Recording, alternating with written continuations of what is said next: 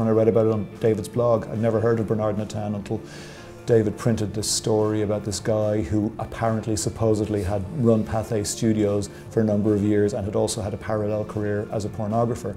And I read this and thought, that's an interesting story, but it can't be true because nobody could. I'm a producer. I mean, you know, it's like you don't have the energy. You couldn't possibly have the energy to have a career in pornography.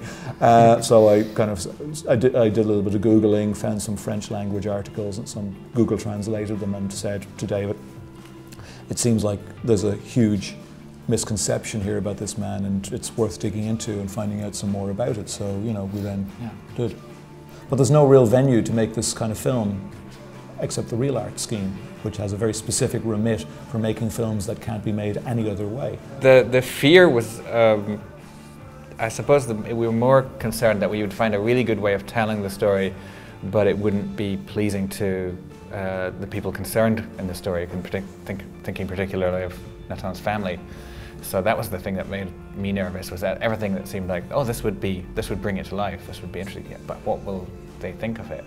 And we hope all the families and this film will help us to tell the truth, to understand everything, because before there was a lot of atoms, but the best is a film, because he was a filmmaker and a film from Ireland. It's incredible.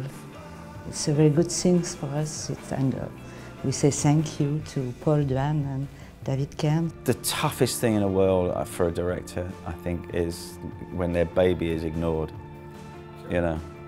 And in cinemas now, I mean, I'll tell you what, that Savoy is bloody good. That's what cinema's supposed to look like. But you've got a thing like Broken, you know, they're not even going to put you on the screen. Sure. You know, so you make a film, you go through all the struggle of making that film, and you can't find a home for it. And then when you do get a home, it'll be maybe for 2 weeks and you're done. I mean, maximum, and then you're done. So a festival becomes your screen. You know, that film, having that film on that big white thing last night, the festival was wonderful to know that, and there's a big audience, and yeah, here you go.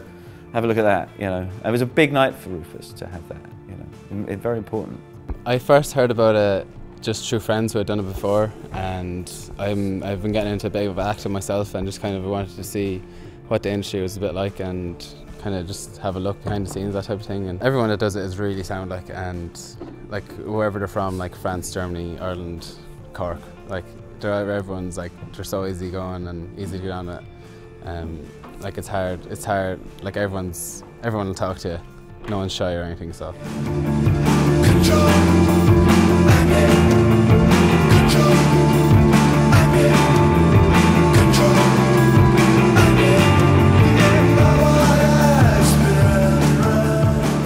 I'm very pleased to introduce director Alex Gibney.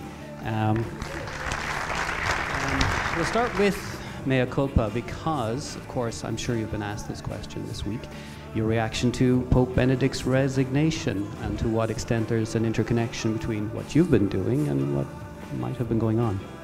He resigned? Didn't you know? Hi, how are you? Thank you very much. That was absolutely just shockingly compelling and, as that lady just previously said, very upsetting.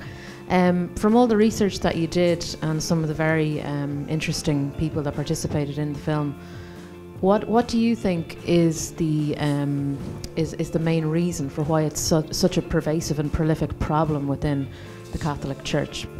I don't know how much light I can shed on it. As you say, it's a complex question. It would be irresponsible to blithely say it was one thing or another, but you've pointed to a couple of aspects.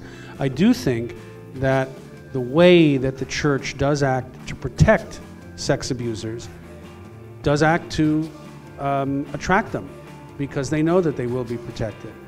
I also think that celibacy is a complicated issue, but I think forced celibacy is important in this case, in the sense that since we know from Richard Sipes' study that at least over 50% of priests have an active sex life, then therefore celibacy is a lie. There's a hypocrisy at the heart of the church, which means then that there is an innate secrecy and also system of blackmail regarding sexuality in the church.